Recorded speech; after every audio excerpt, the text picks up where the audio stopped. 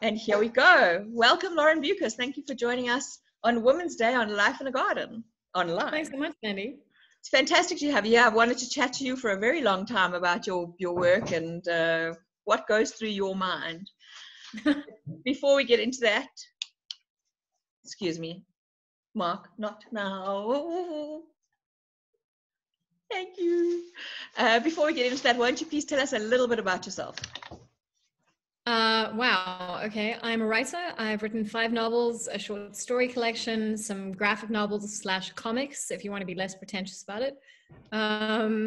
I went to UCT. I was a journalist for a very long time, and then I worked in TV as well and in animation. And I've been really lucky to see my work travel so far across the world. I'm translated into 24 different languages. That is fantastic. Yeah, it's really cool. And they're turning The Shiny Girls into a TV show with Elizabeth Moss, which is really exciting, but that's also news I've been sitting on for a year that I haven't been allowed to talk about. Oh, wow. Imagine sitting on news like that. You must be bursting at the seams to tell the world. Absolutely. But also worried that I would jinx it if I did. And I'm the mom to an 11-year-old kid who she keeps me really on my toes. She's brutal and hardcore and very funny. Lauren, you had a bit of an underlying accent. What is that? It's from traveling. You know, I grew up in South Africa. I've always lived in South Africa. I spent maybe a year living in the States. But wherever I go, I find that I subconsciously pick up on other people's accents. And I start trying to mirror them back at them subconsciously. It's a way of like, I desperately want to connect with people. And what happens is that, you know, when I was in Australia, everyone asked if I was Irish. And I was like, what? No, there's a bit of Irish in there. But most people think I'm American. And I realized that subconsciously I was trying to do an Australian accent, but I'm so rubbish at accents that it was coming out Irish. Well, the Australians wouldn't know anyway, so it makes no difference. No. Well, my accent is a bit of a mutant melange, the same way as my books are. You know, my accent is a big crossover. So, where do these ideas come from? I mean, what goes on in your mind? Very strange mind. Like, I'm actually very chill and like lovely and good-natured, and yeah, it's a way of kind of tackling the big issues in the world. It's a way of dealing with rage about the way the world is and looking at kind of all the social ills that we're dealt with, from racism to sexism to, you know, homophobia, and using my novels as a way of unpacking some of the ways I feel about the world. And unfortunately, I don't have all the answers. I think what my books do is raise questions. But I love playing with these big ideas. I love telling a really compelling, strange story. And it's always nice when I surprise myself along the way. Where did the idea for Shining Girls is your favorite book that I've read so far. I think I've read about 3, and it definitely, that's the one that stands out for me. Where did that idea come from? How do you like have a serial killer who travels through doors to different times? I don't know. I talk about you know how there's the analogy of like you have a memory palace and that's what happens in your mind. I don't have a memory palace. I have a crazy hoarder house, and it's packed with like weird things like, I don't know, dolls' heads or, you know, whatever it is. And I just go in there and I pick up stompies and I'm like, oh, what's this? How does this go together? So I can't say that, you know, I sit and meditate every morning and wait for the ideas to flow through me. It's really just kind of picking things up and like thinking about like what would be interesting to play with.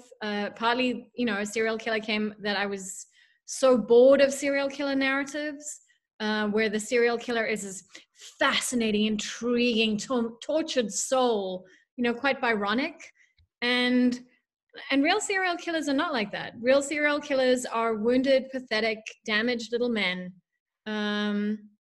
who this is the most power that they have in the world. And I wanted to write against that. I wanted to write against the way that we depict female victims and the way we talk about femicide. And, you know, it's always about the sexy dead girls, or it has to be something really horrific that happened for it to make the news. And yeah, so, and time travel just kind of fell into that. I don't know how. I don't know what my formula is. If I figure it out, I'll let you know. Thanks. You'll get back to us on that. We'll get the And I'll memo at some patent it point. and sell it. Yeah. When did they say Shining Girls would go into production? They've got 12 weeks to write all the scripts. I spoke to the showrunner yesterday. She's so lovely. And it'll go into production next year after Lizzie Moss finishes filming The New Handmaid's Tale. So it'll probably start production July next year. The New Handmaid's Tale. If the pandemic allows. Are you a big fan of Handmaid's Tale? I love the book. I found the series very brutal. And it became too much for me. Like, I need some humor, I need some wit. I'm very well aware of the horrors in the world, and I thought the book did it beautifully. The first season was great. I just didn't want to watch it anymore after that. It felt like being beaten with sticks. But the same as The Walking Dead. It's just endless, relentless brutality and suffering. And I'm like, there's enough of that in the real world. I don't need that in my entertainment. Yeah, the thing is, with a series like The Walking Dead, at least with what were we talking about? What's it called? The Good Wife. Yeah, at least with The Handmaid's Tale, you can see there's a possibility of an end. But how does The Walking Dead end? I mean, do they wipe out all the dead? The pandemic's in your blood. You can't, and just like, how do you get rid of it? So yeah, they need to find a way to actually reverse the whole situation. Z Nation is much more entertaining, quite frankly, if you're going to watch something like that. Do you like the dark sort of kind of stuff as well? I do, but I've been watching a lot of. I'm rewatching The Wire at the moment with my housemate who hasn't seen it before. Yeah. I know, and it's just so good, and it still stands up. And even in the wake of this kind of, because the show Cops in the US got canceled recently, and there's this whole wave of like action against police violence and police brutality, and even a show like Brooklyn Nine-Nine is kind of re-examining how it portrays cops and how it makes it seem like the cops should be in charge and should have all these powers and cops as heroes.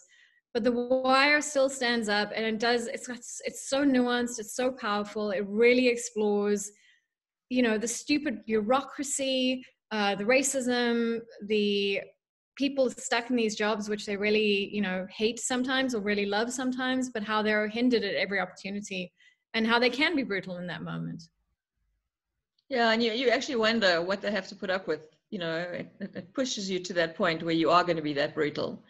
How many times can you're pushing against the system all the time, and you catch the guys that get let out, and so what are you doing the job for? And from the police's point of view, you can understand it to a large degree, but then is it necessary? Anyway, we're not here to talk about the policing system. We're here to talk about you, Lauren. Okay. What is this about writing a book? I mean, are you psychic or something? Are you like writing a book about a pandemic that comes out when we have a pandemic? It is either the best timing or the worst timing, but it's very weird timing because I spent 5 years living inside this fictional pandemic that I kind of researched pretty well. And to emerge out of that blinking as the book comes out into the real pandemic has been fairly horrifying. And there's been a lot of stuff I got wrong, about one thing, for example, in the book, the virus which kills all the men is called the human Kalgoa virus. And it's named for this town in Australia where it comes from. But apparently the World Health Organization doesn't name viruses for places to stop racism. So it's not called the China virus. It's not called, it's coronavirus or COVID. And yet so many people refer to it as the Chinese virus. Yeah, those people are racist. Don't tell them that because they'll disagree with you. A virus that hails from China. Yeah, it's so. Where did the idea for a pandemic come from? I mean, what about if somebody said to you, well, are you copying Stephen King's The Stand? They're always going to be like reiterations. There's a famous comic book which people always mention to me. They're like, but did you know about Why the Last Man? I'm like, yes, I knew about Why the Last Man. It's not, a plague novel or a novel about the end of men is not unique. It's not original. Even a time-traveling serial killer has been done before. It's how you play out the idea. So yeah, I mean, and also it's actually not a pandemic novel. It's a post-pandemic novel. I wasn't that interested in the pandemic. I was interested enough to get it's a backstory. What I was trying to do was get to a place in the world where all the men were dead, or 99.9% of them were. So there are 35 million survivors left in the whole world.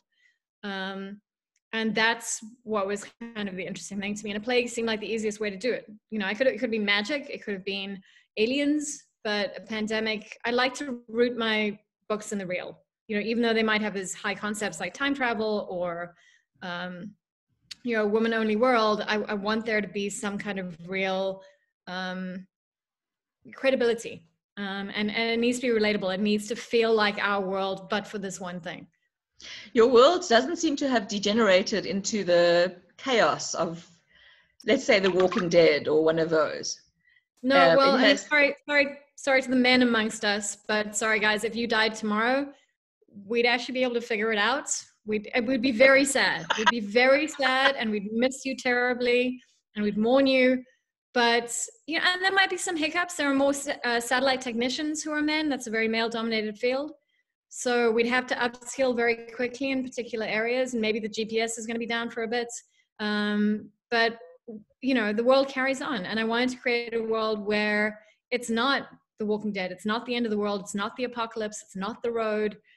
Society continues, and maybe it's a little frayed at the edges.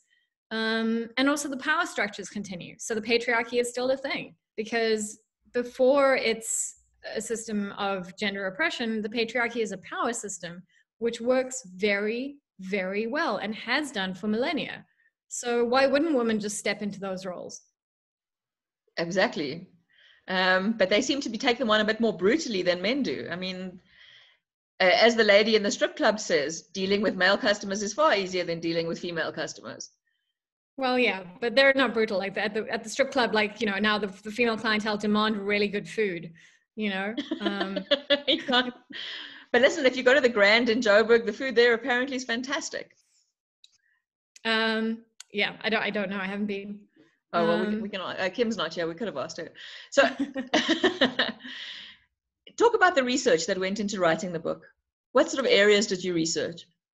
So I obviously researched how pandemics work, but that wasn't actually the most interesting thing. I spoke to geneticists about designing a virus that would be vaguely plausible. I mean, it's not very plausible. It's a flu which turns into prostate cancer.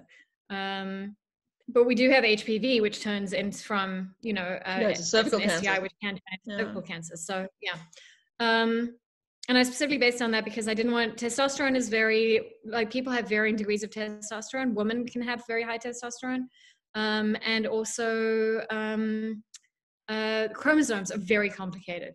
You know, it's not just XX and XY, like it can be XXY. There are all kinds of combinations. So I was like, cool, I need to kill most of the men. This is the easiest way to do it.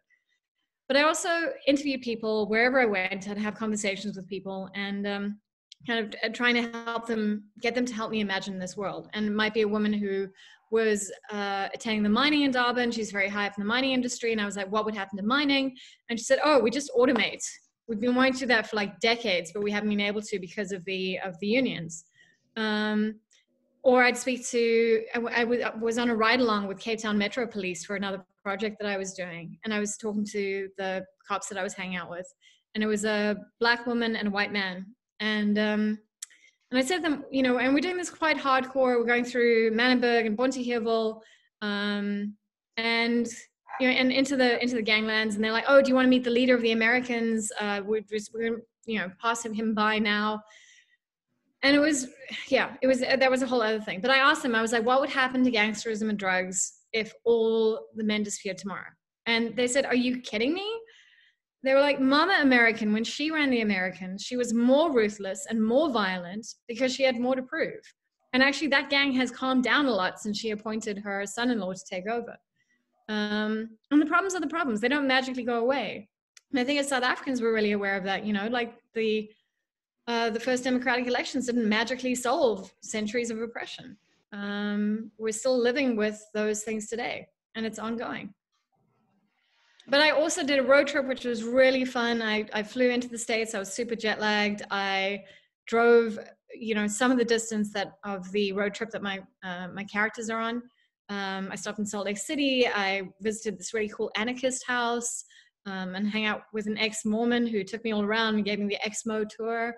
And I went to Miami and met really interesting people there. In Atlanta, I hired my Uber driver, Anya, who was so cool and interesting. She was the person who picked me up from the airport, and I was like, I'm hiring you for the day to drive me around tomorrow. And then she featured in the book, didn't she? Yeah. Yeah. So yeah. And we went to like one of the mega churches, and I couldn't get in. You know, I was trying to tell people, oh, I'm writing a novel, I'd like to come and do some research. And they were like, no, you got to put in writing. We got to get this approved by the church leaders.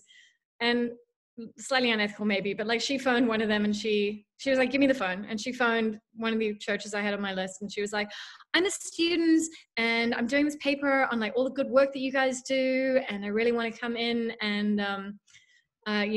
maybe we can interview you about like the work that you're doing. And we got this amazing personalized tour, and the guy he just ignored me blatantly. I was just like the weird person with blue hair accompanying her. Heaven forbid you should walk into a church with blue hair. I know, but then also, and then we went to the Claremont, which was this retired strippers club in Atlanta, which is actually quite famous, and and just really interesting, like cool adventures, but also really interesting conversations with people along the way. I have to go backwards. What's an Exmo tour? I mean, like ex-Mormon. Yeah, I know, but what is an ex-Mormon? How do you escape that and become? Oh, well, I guess you just kind of grow out of it. But yeah, so we went to go visit the temple. The parts of the temple that you can visit. They've got this crazy museum. I didn't know this about Mormonism. And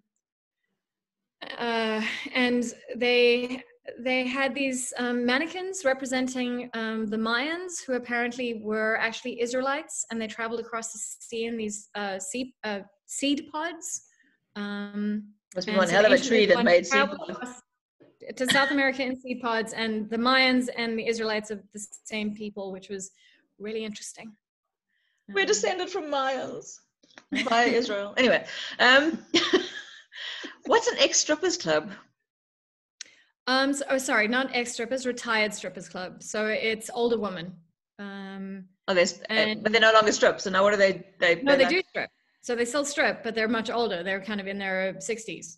Oh, so it's for mature men. Or apparently we have been there. A whole bunch of people have been there, and it's, I think it's the idea is that women can still be empowered and still be sexy, even well into much older age. Then love this hope.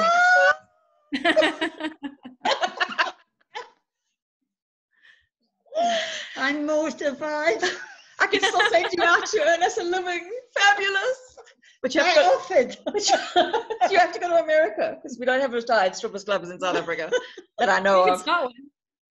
Should we start one? Lauren, you're going to start a new business here in this country. It's hysterical. Okay, now let's deal with our people on the run. You picked a fabulous religious cult to take them across America. Where did that come from? That was always in the back of my head. And actually, the very first draft of the novel starts with the church. They're embedded in the church. They're hiding out.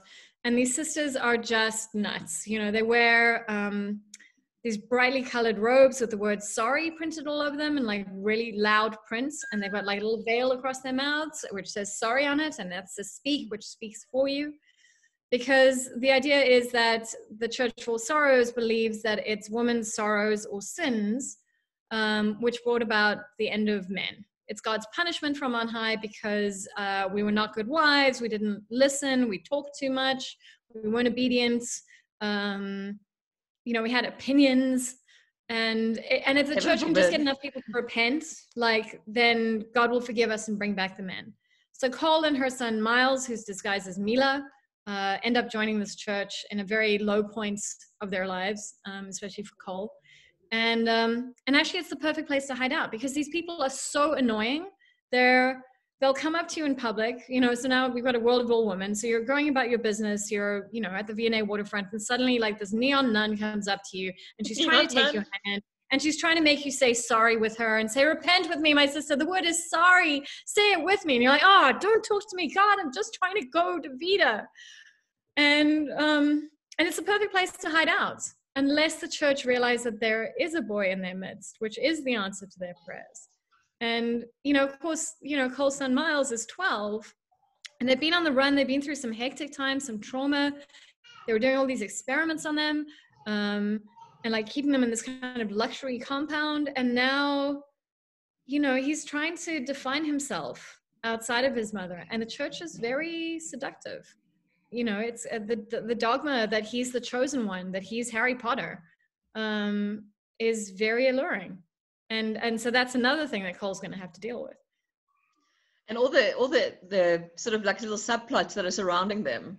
You know, your sister who's now your enemy, and how your semen is now like a prized possession. I found that completely fascinating. You know, like we're now venerating men because they're in short supply, and lesbian relationships, and all the things that you deal with. It's quite a lot, shall we say, going on in that book. And it's not a small book. I mean, it's a substantial read. You've left. So, yeah. I don't want to. Well, okay, so to that point, like I was very interested in kind of gender flipping these ideas. So, you know, this idea that a world of women would naturally be a kinder, gentler place where we'd all be making each other friendship bracelets and having communal gardens. That idea comes from someone who hasn't met women. Because we're just as capable, amazingly, we are fully human. And we're just as capable of being assholes, of being selfish, of being greedy, of being violent, of, you know, falling headfirst into like corporate greed and being power hungry. And I really wanted to kind of play with that. But I also wanted to gender flip this narrative of, you know, the teenage girl in danger, and, you know, from the human traffickers. And we've got so much history of that. And I really wanted to like make men and you know, really look at that and be like, oh my God, here is a 12-year-old boy who is being sexualized, he's being objectified, he's being hunted for his sperm, the government's telling him what he can and can't do with his body. And I really wanted to kind of flip that. And also this idea that like being the last man on earth would be the best because all the ladies be all over you, but actually, you know, it wouldn't be nice, it wouldn't be great.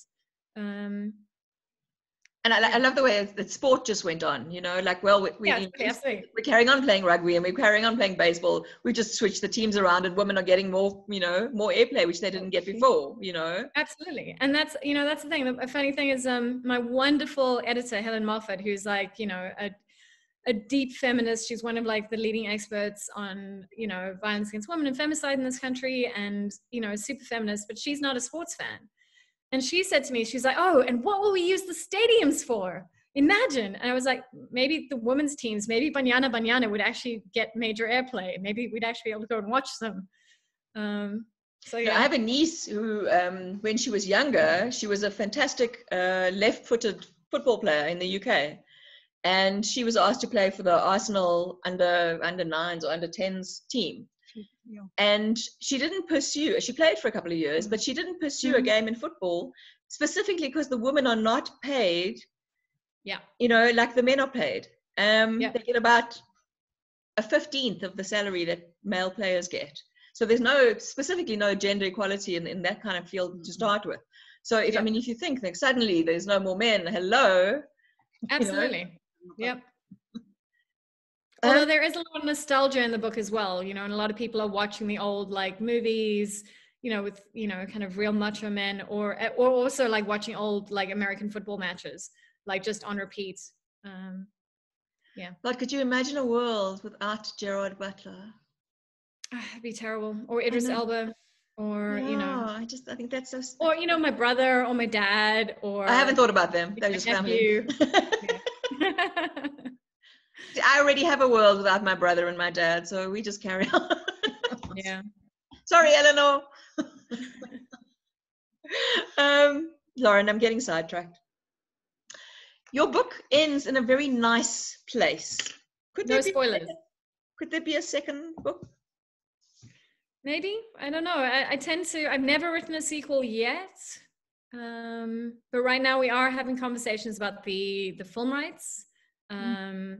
So I think the film rights on a book like this would be fantastic. I'd actually like to see this as a film.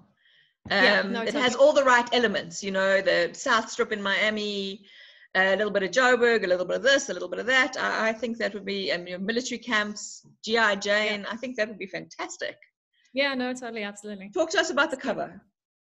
So the cover is the first cover, which isn't done by in South Africa, by my longtime friend, who's been my cover designer since my first book, Dale Halverson. But he's moving more into writing these days. So it was done by another friend of mine, Anya Fenter. And I just absolutely loved it. It's like really just gorgeous and playful. And the publisher wanted a very kind of strong image, like Naomi Alderman's The Power, with that hand with the kind of electric circuits through it. So they want something like really iconic and simple. And she and I were looking at my proofs for the American edition, and they had this flower bomb on the kind of opening pages. It was just like a little graphic element. And she's like, that's what we should have, is a flower bomb, which also references the American cover, which I can show you. Hello, everyone. So that's the American cover, which is a plastic rose. So it's not a real rose. It's not a real boy and not a real girl. And yeah, I think they actually work really well together. They're kind of in conversation, which I love. I prefer ours, I have to tell you. I do prefer ours. Yeah, I know. I always prefer ours. The South African covers are my favorite. And on the back, because it's a grenade, so it's waiting to explode. On the back, it has exploded. It actually has exploded. Yeah, that's fantastic. Yeah. Somebody asked who the killer's going to be in Shining Girls. Have he been cast? Oh, I don't know. I have no idea yet. Do you have anybody in mind personally? Because I mean, he can't be Shining hero type guy. So no Gerard Butlers. I don't know. It could be like you could have someone playing against type. You know, the way Charlize like kind of uglied up for Monster. You could have Gerard Butler kind of, packing it on a bit. But I think you probably don't want someone that famous. I think you want someone who's kind of more, because Harper does also fade into the background. People don't really remember him. He's not like the swoony, handsome guy. I think he's kind of rangy and, gaunt and just has a real, there was this. Who's that guy with movie? Cardinal Sins. Was it called Cardinal Sins? Where he's in jail and he then kills the cardinal. Do you remember that movie? I haven't seen it. No, you have. It's 100 years old. Everybody's seen it. Can't remember. But he's the same guy that was in Citizen X, where he, on the pavement. Oh God, no, I can't think. That's a scene in a movie I've never forgotten. I actually need to check it out of my head right now. Edward Norton. Oh, yeah. Yeah, you could do an Edward Norton. You could do like a less famous Ethan Hawke. Yeah. Okay, loving that idea. And Cole? She's a very strong woman. She's but also she makes terrible mistakes. Like she's not, she's human. On the run. She's frantic. I think she talks about parenting as being the worst game of improv ever. And she's not a Linda Hamilton, she's not there with her muscles and her guns. She's just a mom who's really trying to do her best. And there's a ferocity to motherhood as well, I think. And it comes out in her. It certainly comes out. I mean, this post-apocalyptic lifestyle has turned her into something she really wasn't. Like starting learning how to fix cars and motor engines. Yeah, and totally. Having to step into those roles has turned her into something that she wasn't, and fighting for her cub. Being separated from him and only being allowed access to him, a couple of hours a day, because the government is now in control. It's a whole different ball game. Yeah, no, absolutely. And I wasn't interested in writing like a Linda Hamilton type character. Like she is someone who, she was a paper artist. She used to make window displays for, Woolworths, essentially. And some small time exhibitions, but she wasn't anyone who had useful skills.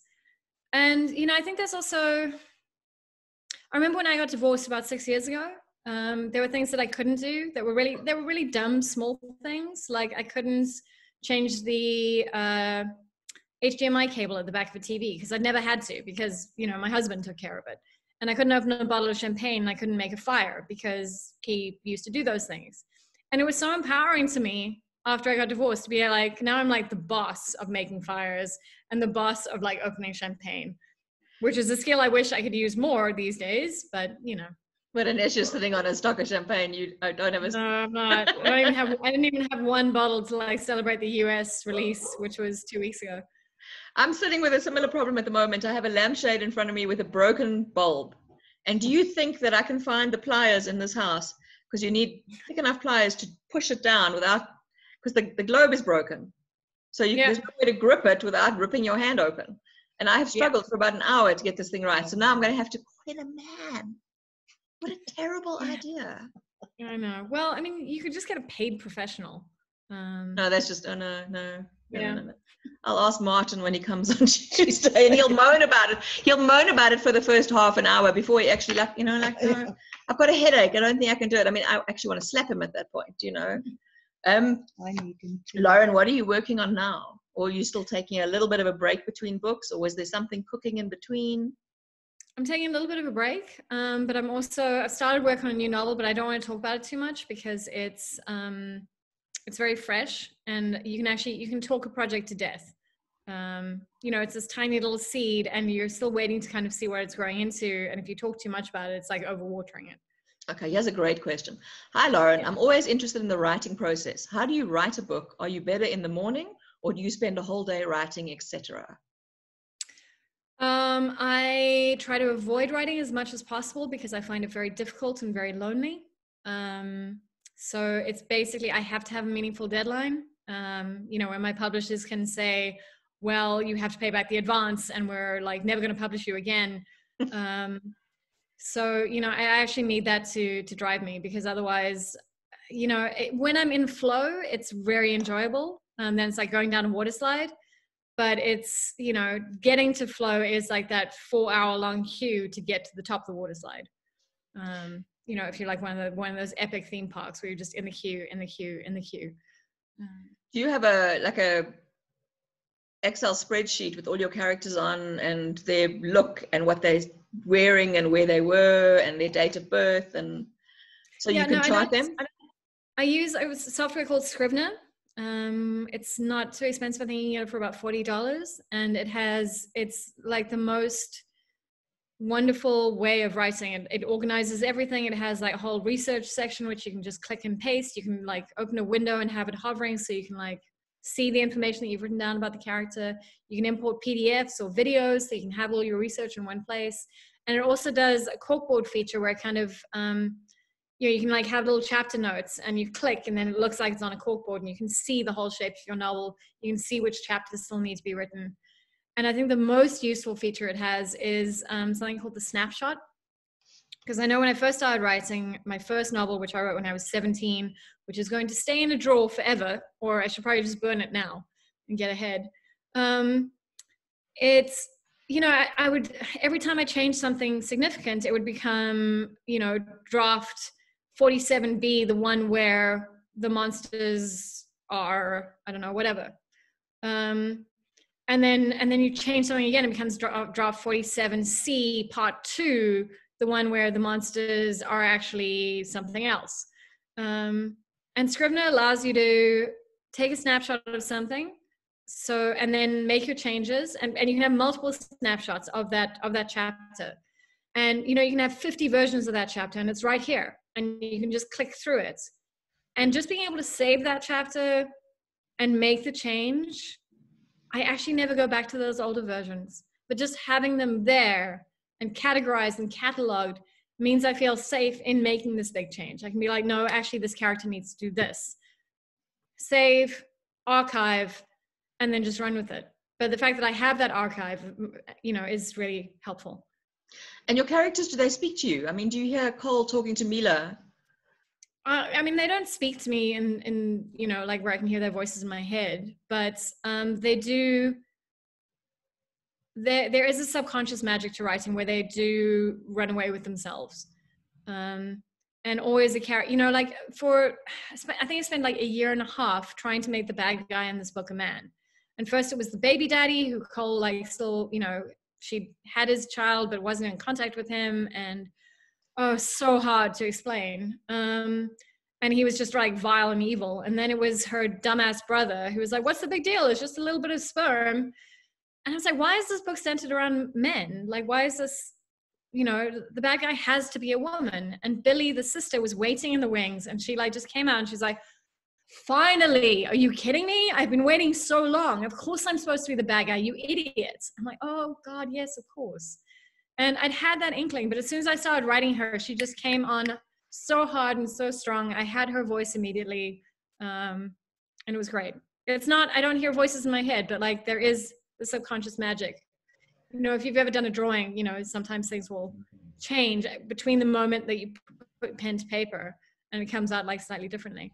And I think that is the magic of art, is that we're not in complete tight-fisted control. And Billy's really a sorry kind of character, isn't she? I mean, she's really just a messed up, really not nice human being. No, she's an awful narcissist. She's, you know, and one of my editors said to me, they were like, oh, well, you know, what was the formative reason why she turned out that way? And I was like, sometimes there isn't a formative reason. Sometimes people are just assholes. And she's so self-involved and she's so selfish. And she only wants to see things her way, and everything is done to her. You know, she doesn't want to take any responsibility. She's just suffering constantly at the hands of other people, and you know, and how dare they do this to her? And it was actually it was really fun to write, because the amount of certainty that she has in her life, you know, being this awful narcissist, being so self-centered, but being so certain that other people have like hurt her and have wounded her and it's their fault, was really liberating, because that's not the way I feel in my life, you know, like, and it's not certainly the way Cole is. Like, Cole is full of self-doubt. She's constantly second guessing herself, and is she making the right decision? But she has to like just decide, and like, you know, and maybe sometimes she has to double back and try to fix things. But Billy's just like, you know, straight arrow. She knows exactly what she wants, and she knows that everyone has thwarted her. And that was really, it was quite a liberating headspace, even though she's a complete awful human being. In terms of plotting your books, do you know, I mean, do you sit and work out where it's going right from the beginning, or is it quite an organic process? It is quite organic, but it's both, actually. People always talk about, are you a plotter or a pantser, as in, do you fly by the seat of your pants? So I know where I'm starting from, and I know where I'm going to. There's a great analogy about, I think it was E.L. Doctorow said, it's like taking a road trip at night. You know where, you know your departure point, you know your destination, but the rest of the time you're just trying to stay on the road, and you can see 20 feet ahead of you in the headlights. And I always thought that was really beautiful. But it's also a bit like excavation. It's like being on a dinosaur dig, and you're pretty sure like this is kind of the T-Rex skull. And that this is going to be a T-Rex, but you also have to do some excavation and digging to like kind of see what comes up as well. If they're really big teeth. Yeah. Does anybody have any questions that they'd like to ask Lauren? I'm busy, you know, hogging the entire conversation here, and the only question we've had is from Mike. Lauren, did you base your religious cults on anything in particular? On any one sort of religion, or was there something out there that sparked your interest, or do you just thought, I think a nun in a ultra pink get up would look fabulous? Habit, that's the word I wanted. Yeah, actually it was, their habits were inspired by Amber Rose wore a slut dress a few, gosh, must have been seven years ago. And she wore like this, because people have been calling her like really filthy names. I don't really know who Amber Rose is. I think she's a model, and I think she's somehow peripherally associated with the Kardashians. But she wore this bright Lumo dress with like these luminescent words saying slut, whore, like printed all over her. So that's kind of, I was like, okay, what if that was a nun's habit and it said sorry instead of slut? That'd be really interesting. But yeah, there wasn't, you know, a particular, it's really just kind of the misogyny in the Bible that I was playing with, and, you know, this very literal reading of the Bible. I'm obviously an atheist, but I don't, you know, whatever your faith is, that's totally up to you. But I did grow up, like, you know, in the Rosebank Interdenominational Church up until I was about 12. So, you know, I had a lot of kind of Christian backdrop. I went to an Anglican school. And yeah, I just wanted to play with a different kind of end of the world cult, where it was just kind of very self-flagellating, which I think is also something women do, right? Is we punish ourselves, and we blame ourselves. And so I wanted to be able to play with those, kind of riff off those elements. Who were your literary inspirations growing up? I read a lot of fairy tales and mythology. My mom got me into fantasy. My dad got me into science fiction. Sure. Now I'd say, some of my favorite writers include people like N.K. Jemisin, William Gibson, David Mitchell. Jennifer Egan is just phenomenal. I love her. I love Karen O. Russell. I look for books that will take me somewhere. I think a book is a house that you can inhabit for a while. It's a whole other life that you can fall into. And I really want that to be surprising and interesting. I don't want kind of the safety of knowing what's coming. I want to be surprised, and I want to feel like this just swept away. So no reading Lee Child for you? No, I bought this thriller. It was like so highly recommended. It wasn't Lee Child, it was something else. And I got 3 pages in and I was like, I cannot read this. The writing is so bad. It's just terrible. Which is not to say there aren't smart, hard thrillers, but this was not that one. I can recommend The Farm by, what's her first name? Somebody Ramos. And it's very cool. And like South Africans will it'll really resonate with us because it's about, they might even be doing this. I don't think it's even a sci-fi concept. I think this is fully credible and realistic right now, where these Filipino women who would normally be nannies in New York get approached to be surrogates, and they get taken to the farm, and it's this luxury farm where you have to you're monitored and you have to eat all these nutrients prepared for you by chefs, but it's also quite oppressive and interesting. So it's another version of The Handmaid's Tale. Yeah, absolutely. But in a much more kind of realist sense of, and it's written by a Filipino woman, and that makes all the difference because you really kind of get the real understanding, the real texture. But, for all of us who've had nannies and domestic workers and couldn't have had our careers without those people, who are also so crucial to the economy, it was also, it felt very close to home. Dave said, Scrivener is brilliant. I love it. That often reality is less than believable fiction. Do you imagine your reader, or do you write? Who do you write for, rather? I write for me, and I hope that there are other people like me. And maybe I'll be writing for my friends, but I'm telling a story that I find interesting to tell. I don't think, this will be so commercial, and if I add in this, that will be, that'll really hook, I don't know, the British readership. I don't know, and it's interesting to see who my readership is, because I have quite a cross section of readers. I have a lot of kind of hard sci-fi male readers, and I have, hardcore crime readers who love me. And it's just really interesting to see that kind of cross section where I managed to play somewhere in between, where I can be a little bit literary, a little bit crime, a little bit kind of SF or fantasy or horror. And it's always interesting to me when the reviews come out and how they brand the book. I'm like, oh, right, Broken Monsters is a horror. I suppose I can see that. But it's not what I set out to write. I'm not like, okay, now I'm going to write a commercial horror that's also a police detective novel. Yeah. What about people like Clive Barker and Raymond E. Feist in terms of reading? Yeah, I read Raymond E. Feist growing up, and same with David Eddings and Stephen King. Did never really got into Clive Barker, although the Hellraiser movies were really creepy and amazing. His other stuff like I, Magica and Weave World are just phenomenal. You should actually do yourself. Weave World is about a world in a carpet that's rolled up. Oh wow, that sounds amazing. Yeah, I love high concept ideas. I love strangeness. Like tell me something new, show me something.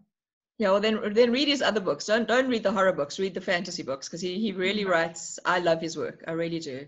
In fact, of all the fantasy books there are, I sold my entire fantasy collection. I have probably about 1,000. I sold the whole lot, but I kept his. His are the books that I actually kept. So apart from my South African authors collection, his books are on my shelf.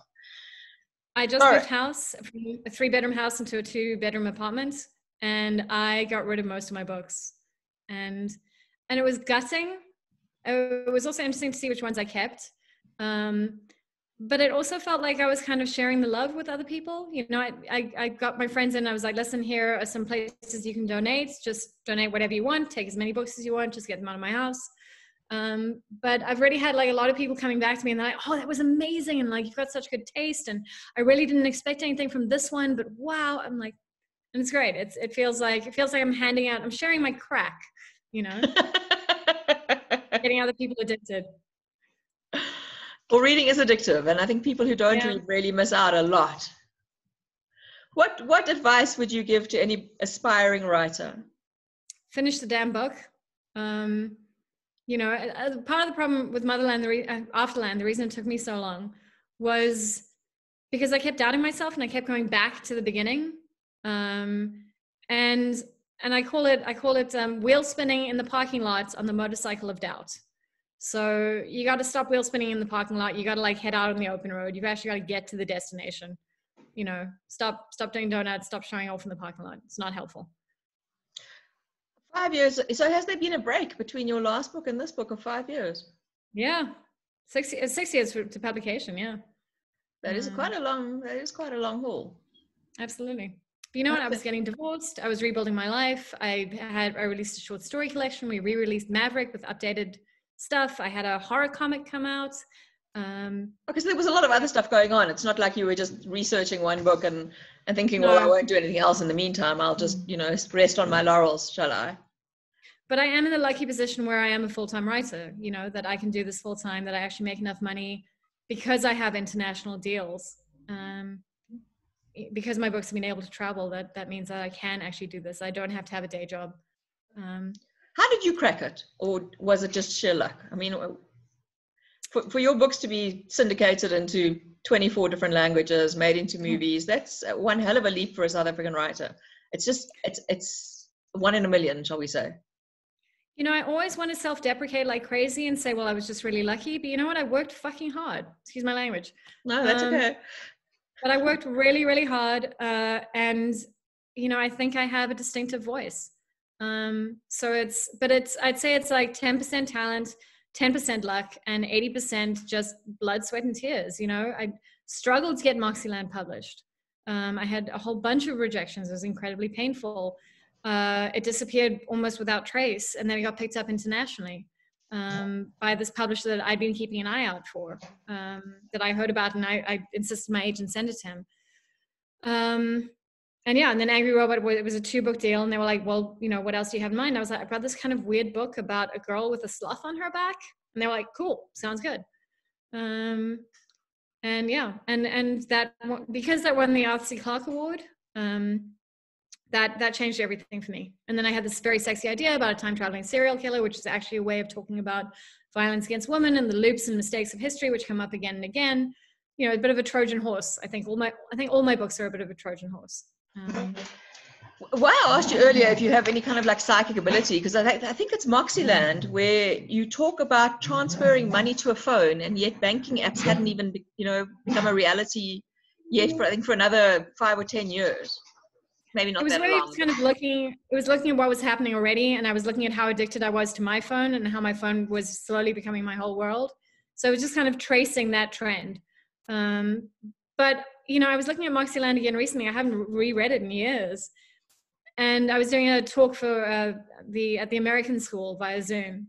And in the first chapter, there's talk about a pandemic in 2018. I'm like, oh.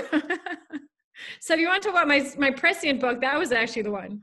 So that was the precursor. What is it? The prequel to this one.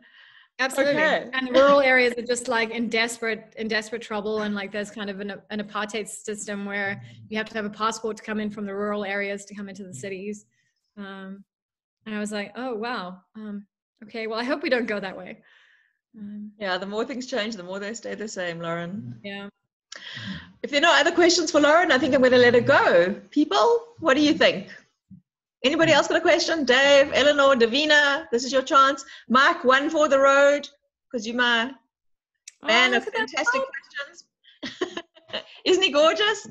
Oh. It's a brand new puppy. Oh. Yeah, sorry, this is Seamus. He's being an absolute bugger throughout the call. But he's so cute. Yeah, he's gorgeous. He's giving my other 2 bullies a run for their money. And he bites like crap. Yeah, little puppy teeth are very sharp. Aren't they fantastic?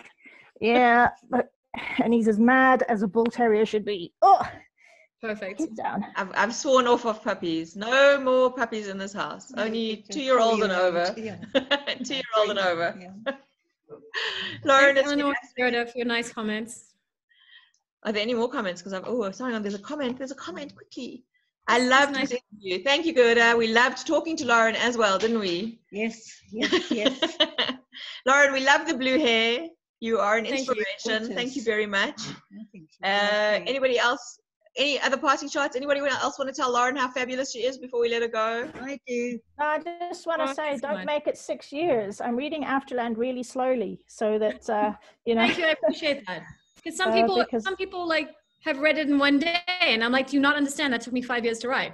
How dare you read it in one day? So thank you. I'm just like, I'm reading it very slowly because, well, yeah, it's just, it's such a good book. I'm really enjoying it, but I am a big fan from Moxieland right the way up. And Survivors Club and all the rest of it as well. Cool. So yeah, so I appreciate it. It's a really great book, and yeah, don't make it 6 years, please. I know. I mean, I can't afford to either. I actually need to, like, for the sake of my career, I need to, like, actually, yeah. Well, Mike's come to the party with another question. Thank you, Mike. Have you met one writer that you were a huge fan of in particular? Actually, William met Gibson. him or read him? I think you're talking about meeting someone. So William Gibson was amazing. We became Twitter friends, and then I got to meet him in London. I become friends with some writers, but I wasn't necessarily a huge fan of their work beforehand, or I hadn't read their stuff, like Naomi Alderman, who wrote The Power. We're friends now. I couldn't actually read The Power when it came out because I was like, oh, it's a little too close to my book. I don't want to be unduly influenced. I've seen Margaret Atwood present, but I didn't get to meet her.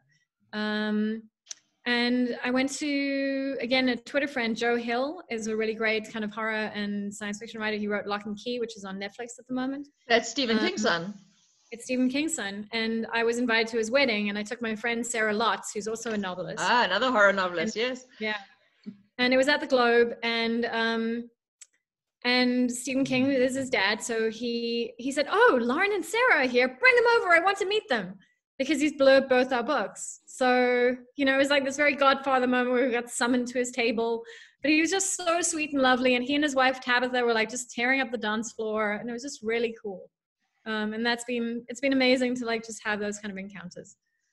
Well, I think that's incredible. An encounter like that is awesome. To have met Stephen King and then Joe Hill. I mean, he's especially changed his name so that he wasn't riding on his father's laurels. And Lock and Key, I absolutely loved. So yeah. I'm looking forward to the next one. Definitely.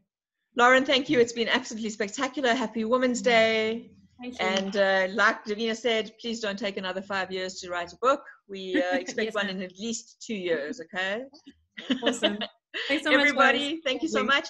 There's nothing tomorrow, but on Tuesday we start a week of books. Sarah Key, Sean Fuchs, Taryn Lee, who have I left out?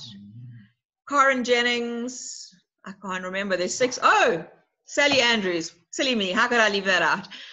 But there are fabulous books lined up for next week, so please do join us. And then coming soon is Tony Park, and following that is Jeremy Dronfield with the boy who followed his father into Auschwitz. And that's August is all about reading. Everybody, thank you so much. Enjoy your day off tomorrow, and I look forward to seeing so many of you on Tuesday. Go well. Bye.